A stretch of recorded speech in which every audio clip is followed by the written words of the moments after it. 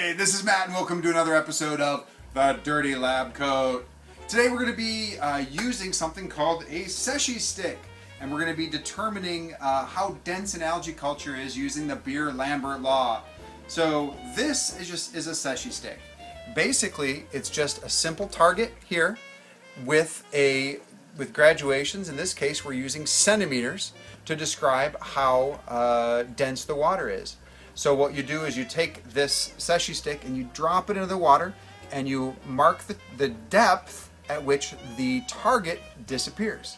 So we're going to use that here on some algae cultures. I have 1 through 5 here, and what we have inside are different levels of water. And what we're going to do now is we're going to dilute a culture of spirulina into this water to these levels. Now we're going to use the Secchi stick, and we're going to come right in and check this out.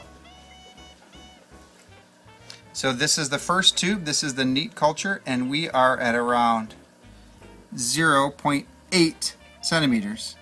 In the second culture, 1.3 centimeters. The third, 1.7 centimeters. In the fourth, 2.5 centimeters.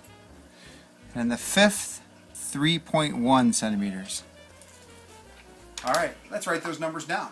Put our data down here. So in each one of our tubes, I have them labeled 1 through 5, 100, 80, 60, 40, and 20. And here's the Secchi disc depth. Now let's go ahead and mark each one of the depths. So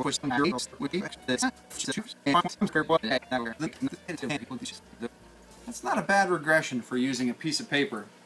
So this is how you can use your Algae Research Supply Secchi stick to use Beer-Lambert's law to determine the density of algae. Now we've got a little bit of predictive ability here with this very simple but yet analytical instrument. Alright everybody, until next time, thanks for watching the Dirty Lab Coat.